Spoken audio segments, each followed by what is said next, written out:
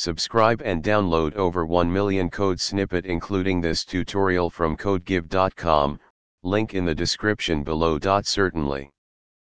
Pandas is a powerful Python library for data manipulation and analysis.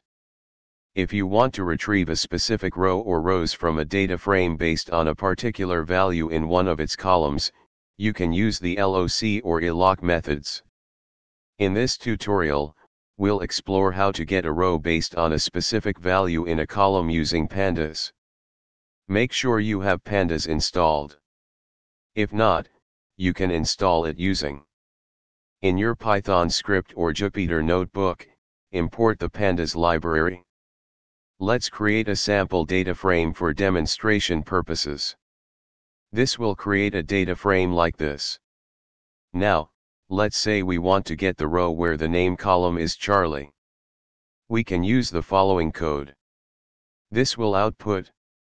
In this example, the df name == target underscore name part creates a boolean mask, and df.loc is used to filter the rows based on this mask.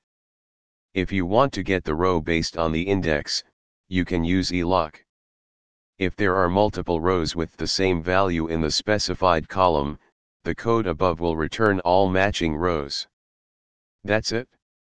You've successfully learned how to get a row from a Pandas data frame based on a specific value in one of its columns. Feel free to adapt this example to your specific use case. ChatGPT